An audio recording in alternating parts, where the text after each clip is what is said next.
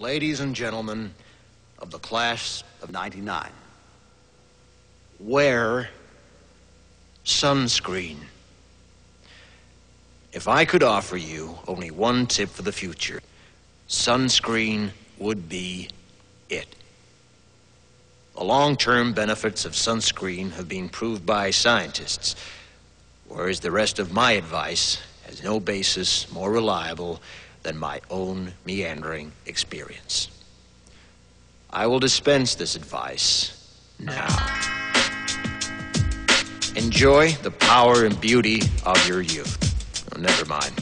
You will not understand the power and beauty of your youth until they've faded. But trust me, in 20 years, you'll look back at photos of yourself and recall in a way you can't grasp now how much possibility lay before you and how fabulous you really looked.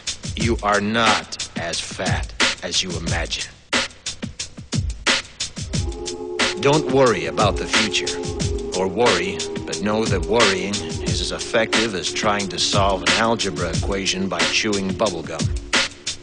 The real troubles in your life are apt to be things that never crossed your worried mind, the kind that blindsides you at 4 p.m. on some idle Tuesday.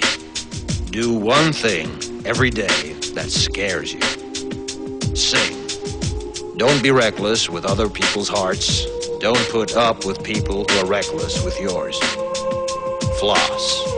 Don't waste your time on jealousy. Sometimes you're ahead, sometimes you're behind.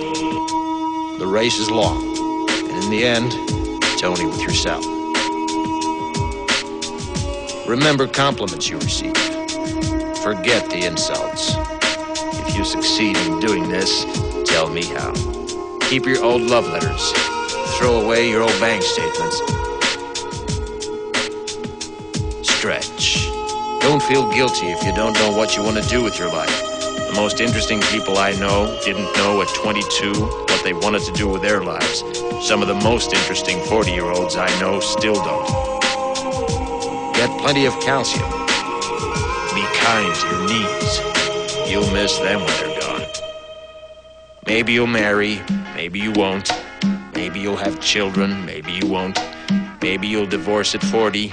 Maybe you'll dance the funky chicken on your 75th wedding anniversary. Whatever you do, don't congratulate yourself too much, or berate yourself either. Your choices are half chance.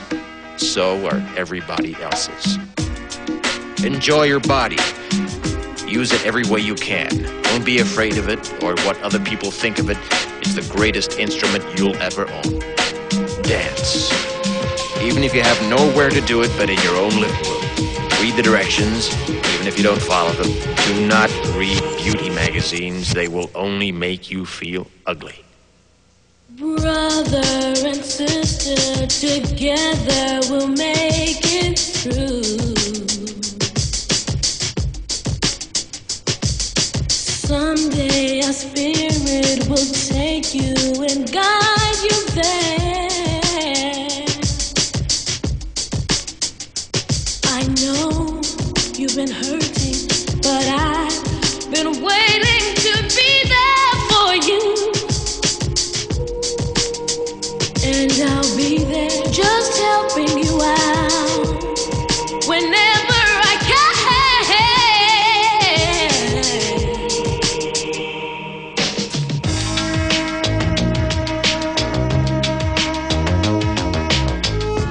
Get to know your parents. You never know when they'll be gone for good. Be nice to your siblings. They're your best link to your past and the people most likely to stick with you in the future. Understand that friends come and go, but with a precious few, you should hold on. Work hard to bridge the gaps in geography and lifestyle, because the older you get, the more you need the people you knew when you were young. Live in New York City once, but leave before it makes you hard. Live in Northern California once, but leave before it makes you soft. Travel. Accept certain inalienable truths. Prices will rise, politicians will philander, you too will get old. And when you do, you'll fantasize that when you were young, prices were reasonable, politicians were noble, and children respected their elders.